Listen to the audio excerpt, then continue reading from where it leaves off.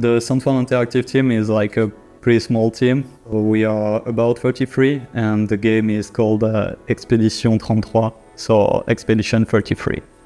Expedition 33 is French RPG.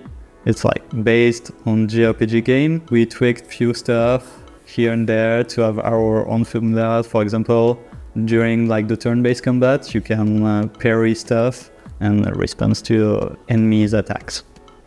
The biggest challenge in Expedition 33 was to develop a project that was matching our ambition. We had like huge ambition for the game, and we are a very small team, so we're needing to be a bit creative from here and there to find solutions. So we thought that Houdini can be useful to populate a lot of levels, for example tools for cities, for scaffoldings, for cloth seams. The combination of Houdini engine and Unreal engine helped us a lot during the process of building the city, because we can take curves and trace the outline of the buildings, and it will generate just like this. In one of the levels we have like waterfalls coming from like the rocks. To generate them, we just like pick some rocks and said, okay, we want to collide with those rocks, and then we just placed the starting point of the waterfall, and that was it. Waterfall was just generating by itself. So we use also simulation in the game, for example the Vellum cloth port.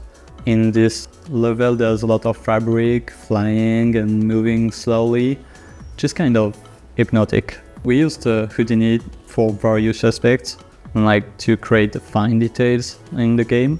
And so, for example, there is corals opening based on health system. There's like routes in the game. We just use the shortest path to create them. We have crowds. So for the crowds, we created loads in Houdini. We assemble basic shapes and it generates the final houses. If you play Clair Obscure Expedition 33, one of the things you will notice is that there's a lot of painting. It's one of the subjects of the game. We were needing ways to incorporate the painting in the 3D world. We developed a Houdini tool to be able to place some objects in the world and have strings of paints generating and like linking them.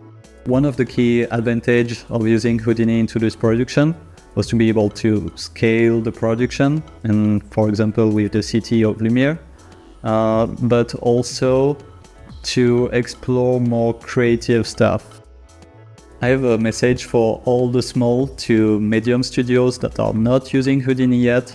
You need to take a look into it. It's very powerful and you will always find ways to improve your pipelines using Houdini.